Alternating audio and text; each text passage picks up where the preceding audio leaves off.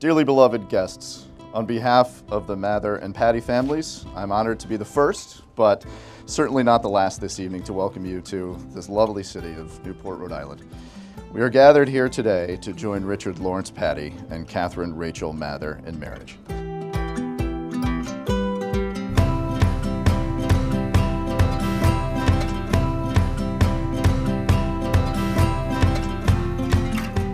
Many of you know that as crows fly, these two grew up less than 1,000 yards from each other.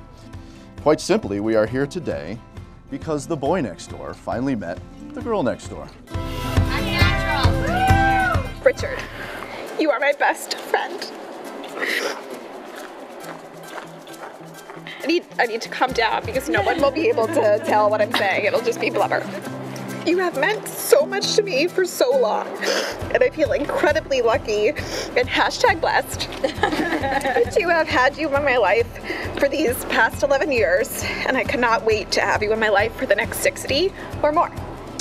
I will love you unconditionally and without hesitation, for it is your heart that moves me, your spirit that inspires me, your humor that delights me, and your hand I want to hold for all of our days.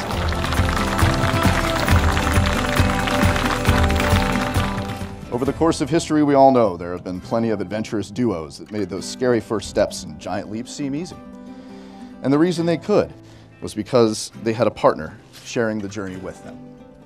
In Kate, Richard has found that perfect partner. What they discover next is anyone's best guess, but you can believe that at the same time, Kate's cautious nature may act as a temperament to the adventurer's heart. Richard lifts Kate into the excitement with him, and together, that's what makes life their adventure together.